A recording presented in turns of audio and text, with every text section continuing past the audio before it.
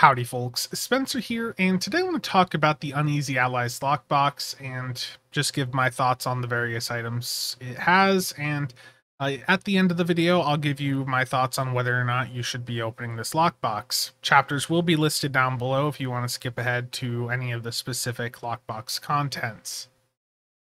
So about this lockbox, we know that PC at least is getting it on September 13th, 2022. We do not know if console is also getting it at that time. There's been a bit of mixed information as to whether or not console's getting it at the same day. It is based on Season 3 and 4 of Discovery, and as such, the items are all going to be from the 32nd century, because that is the century that those seasons of Discovery take place in. The grand prize is the Courier Pilot Raider, which I was not that happy with when I talked about it in my last video.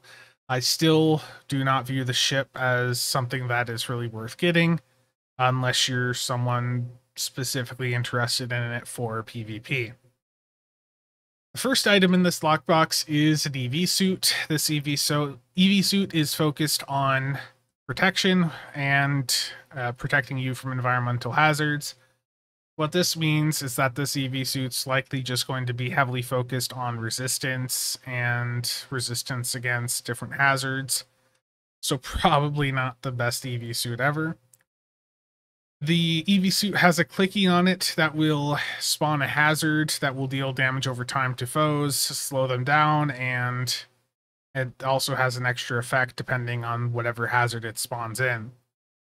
So, you know, here you can see the EV suit if you care about the visuals of it, but for me, I don't see this being something that's better than the disco EV suit. I think that's still going to be a much better EV suit, the disco EV suit from the Discovery reputation, that is. Then we have a universal console that will be in the lockbox and will also, you know, of course, be available to purchase on the exchange when players list it. This is called the Micro Dark Matter Anomaly. So this is a mini version of the DMA that we saw in the last season of Discovery. And when you hit this, it is projecting an anomaly towards the target, and the anomaly will chase the target down, and then it will chase down other ships, and it will repeat until all the nearby ships are trapped or the duration expires. So this is another visual effect that some of you are probably going to be annoyed about, but this is spawning in a gravitational eddy that will chase down targets and deal kinetic damage to them and then drag them along. It will also provide you with power while foes are within the anomaly, so it does give you a benefit in that it gives you power. The passives on the console are going to provide you an increase to max subsystem power, your exotic particle generator skill, and hull repair rating. I think, you know, that this console might be something that some of you would look at for a science build. It's going to be fairly affordable on the exchange. I think a lot of the lockbox items this time around are going to be really cheap. It could end up being a really good EPG console, but as with most things, we have to wait until we actually have it on hand to test it and see if it's worth using. Next up, we have a new Starship Trait that is directly in the lockbox. So this is not one that you have to go out and get a ship for. The Starship Trait will be in a box by itself in this lockbox and will also be sellable on the exchange.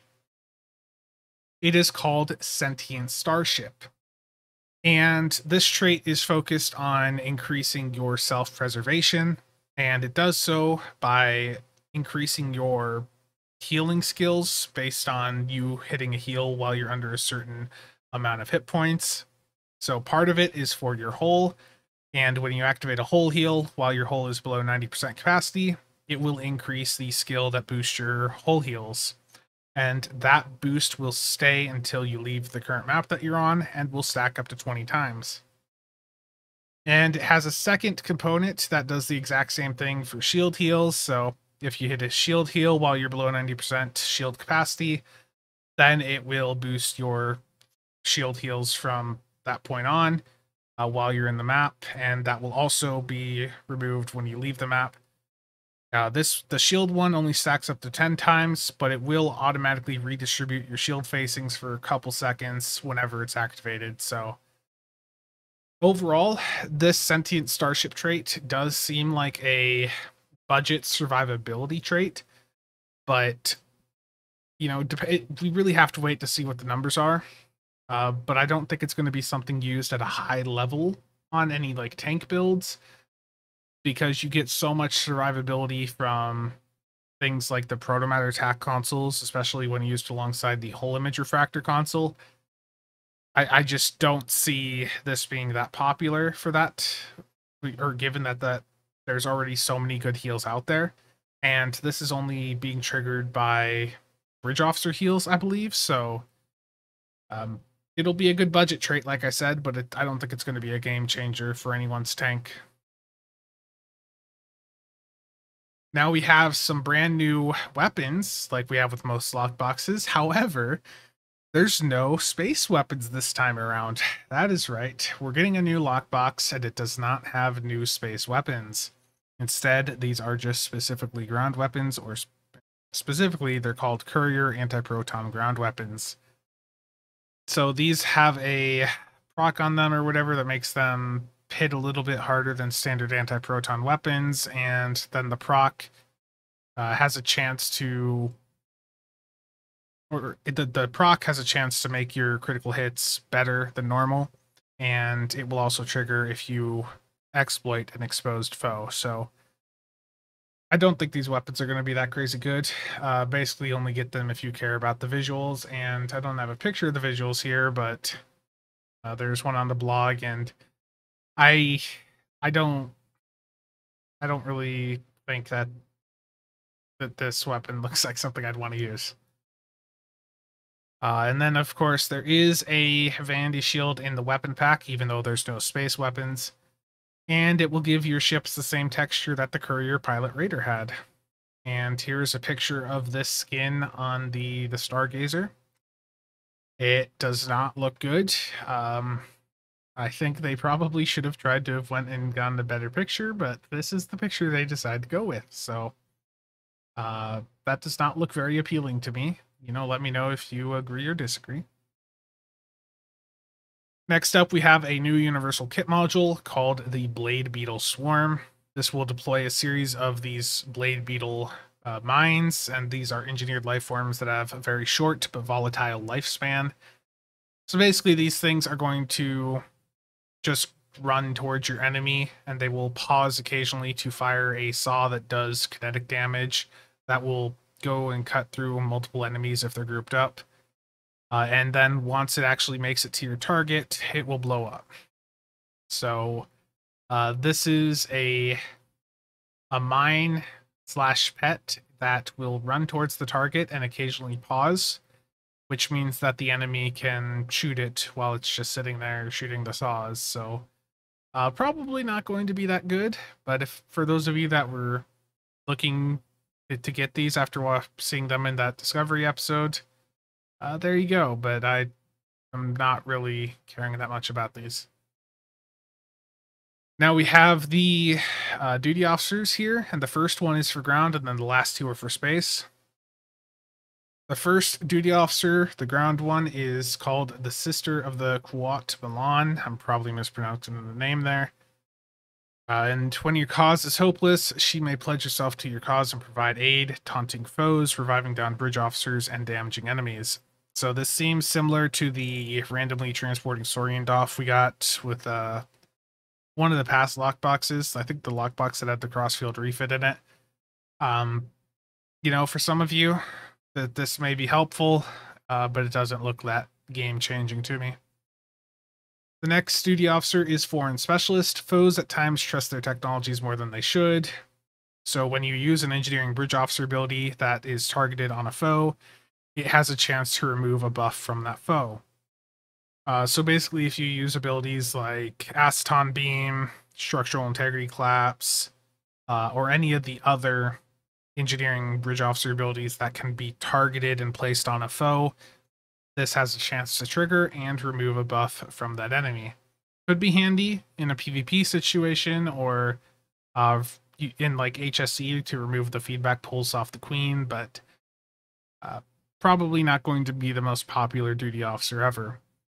And then the last duty officer is also for space, and it is the Meddlesome Politician. Using a Science Bridge officer ability that is targeted on a foe, reduces incoming hull heals to that foe, and will cause the next few hull heals to be redirected to you. So this probably is something that would be easier to trigger than the Foreign Specialist, and you know, if you're in a situation where you're going up against enemies that have lots of heals, this may be something to look into to redirect some of their healing back to you. I think this is still really niche in its usefulness. I don't think this is a DOFF that everyone's going to be going out to run, but for some of you, this may be appealing. For me, I don't think any of these duty officers are really game-changing, and there's none of them that are going to impact the meta. Let's talk about the personal space traits now. The first one is Rogue Scientist Aboard. This will periodically activate a random ability on your ship. The abilities it can activate are Attack Power and Omega 1, Photon Torpedo Spread 1, or Emergency Power to Shields 1. And even if you do not have a torpedo equipped, it will fire out a Photon Torp Spread 1. Now, this trait could be interesting if we can boost up the damage that the Torp Spread does, then maybe this would be a bit more useful. Emergency Power to Shields generally isn't really that valuable, so that buff isn't going to be that much, but getting the Attack Power and Omega or the Photon Torp Spread could be useful in some situations, but we're going to need to see the numbers on how well the Torp Spread is to see if it's really worth it. Next up is Independent Wingmate, and this will specifically boost the very first Hangar Pet launched, and it will give that Hangar Pet a damage resistance and damage boost. So this is only really useful for frigates. The issue here is that this is boosting the very first pet that you launch. So if you have fighters on your ship and you launch them, you know, that's launching 2 or 3 pets. The first out of that set of 3 would be getting this boost. The rest are getting nothing. So for those of you that are using fighters or fighter squadrons, this probably isn't going to be the biggest deal ever.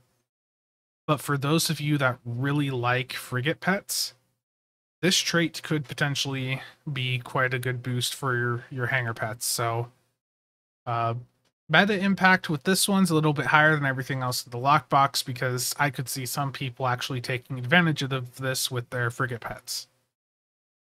And then we have the last trait called Against All Odds, and this increases your hull healing on targets who are low on hull capacity. So for any of you that like to heal other players, and I imagine this would also apply to yourself, you know, if you use a lot of bridge officer heals, this will probably be something to take a look at. Now on the ground trait side of things, the first one is called Meditative Calm. This will increase your expose chance. Then Absolute Candor, increased exploit damage, and negates the first control ability used on you. And then the last ground trait is Accept No Sacrifice.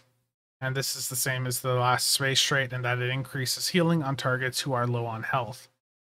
So if any of that interests you, you know, those ground traits are all going to be really cheap.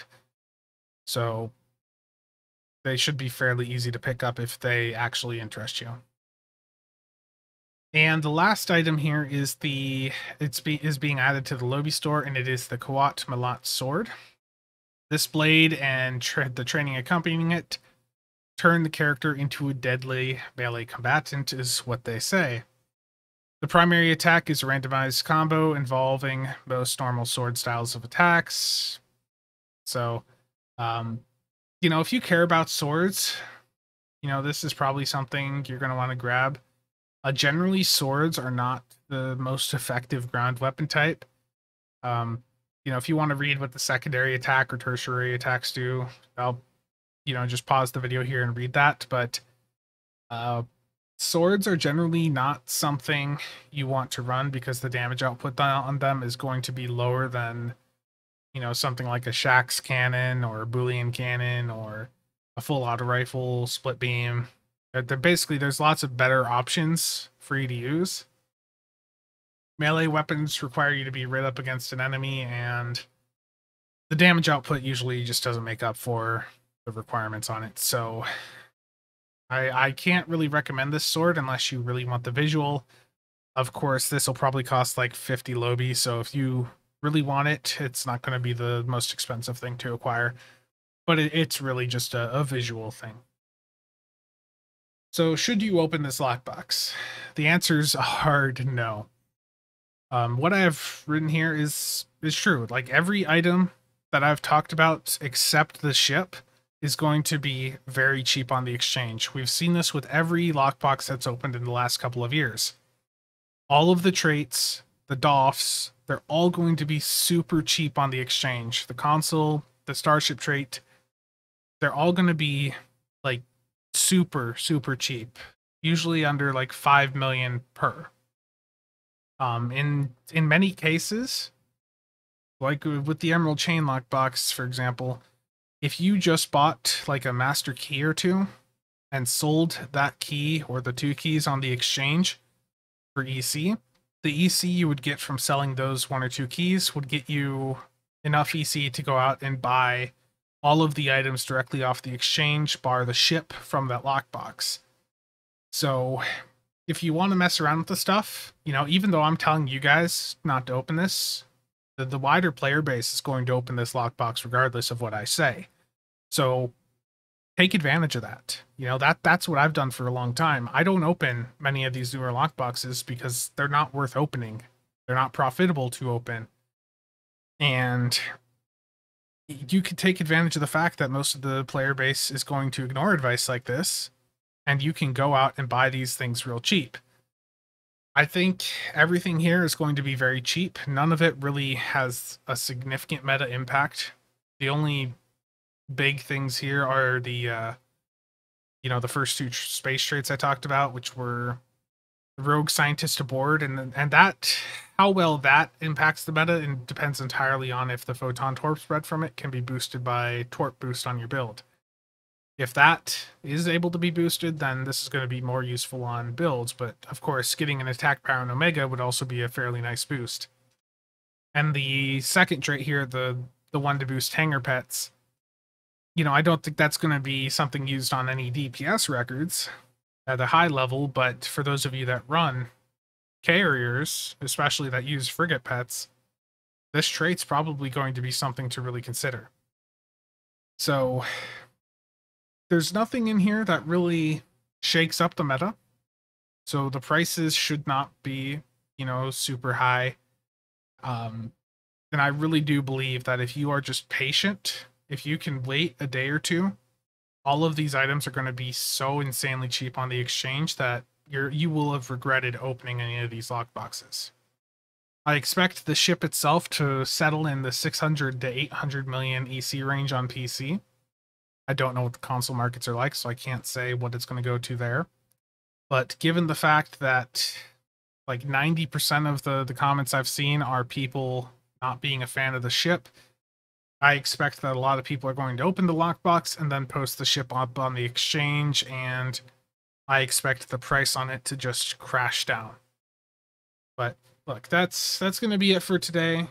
Hopefully this video has been helpful for you guys. Hopefully it's giving you an idea of what to expect from this lockbox, and overall, I have to say that I think this is probably one of the least impactful lockboxes we have ever gotten. It probably actually, I would almost say that this is the worst lockbox we've ever gotten, given the fact that there's no space weapons. The ship is underwhelming. The console might be good for EPG builds. The traits are meh for the most part. There's just nothing really game changing here.